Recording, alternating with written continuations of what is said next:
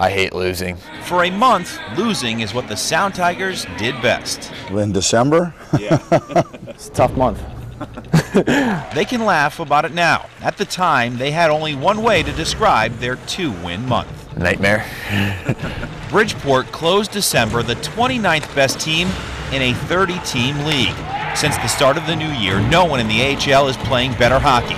How good has Brent Thompson's team been? You know what? I don't want to know. I mean, I know, but I'm not going to talk about it because we're just taking steps in the right direction. That's all. The Tigers have been almost perfect since January 1st, just one loss in 18 games. Amazing. You never expect to go on a streak like this, like we have. Thompson says his team isn't doing much different. Consistency and patience have been the key. Believe it's going to happen. It was a constant reminder that, guys, we play this way.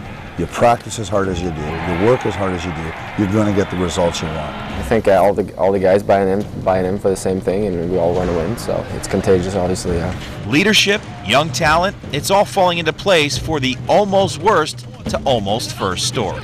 Keep in mind, I don't think we've done anything yet. You want to strive for perfection. Are you ever going to reach it? No. But that's how you always get better. And when you're satisfied, once you're satisfied, I think you're done. In Bridgeport, I'm John Pearson, News 8 Sports.